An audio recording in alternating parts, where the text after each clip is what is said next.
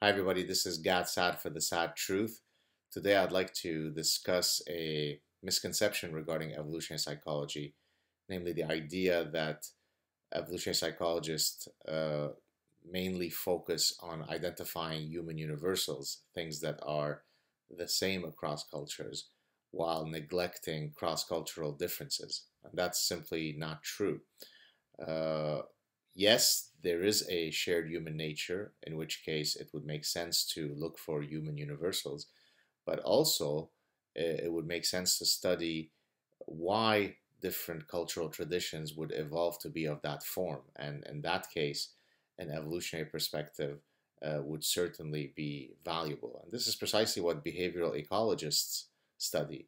Basically, the idea that we are endowed with the capacity for behavioral plasticity. In other words, the capacity to be adaptive is itself an adaptation.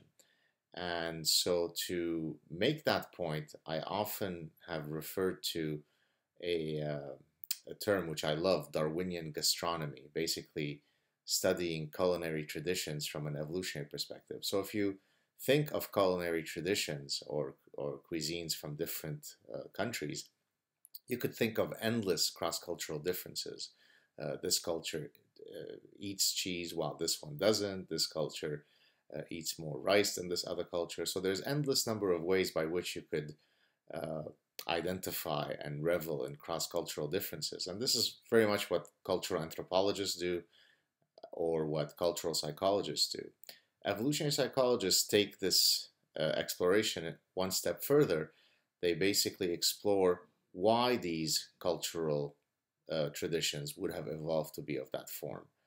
And so, in the case of culinary traditions, so if you look at the slide that just came up next to my head, the whether a culinary tradition has more meat-based dishes or vegetable-based dishes, how much spices it uses, how much pickling uh, is applied within that particular culinary tradition, how much salt is consumed.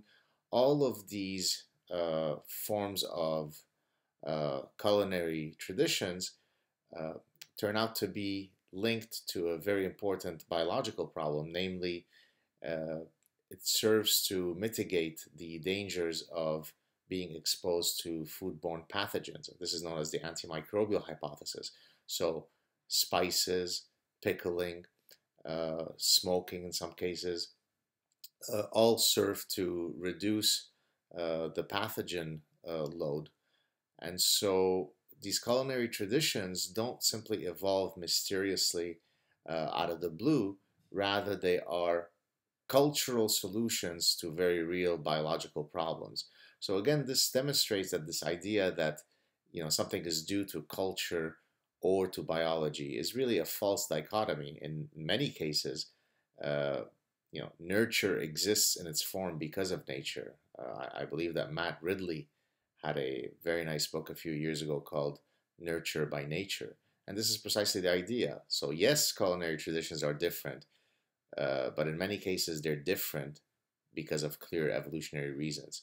So, my point for today's clip is to demonstrate that while it is certainly the case that evolutionary psychologists care about human universals, they also very much care about culture and the genesis of cultural differences. Hope you've enjoyed this clip. Come back soon. Please subscribe and spread the word. Cheers.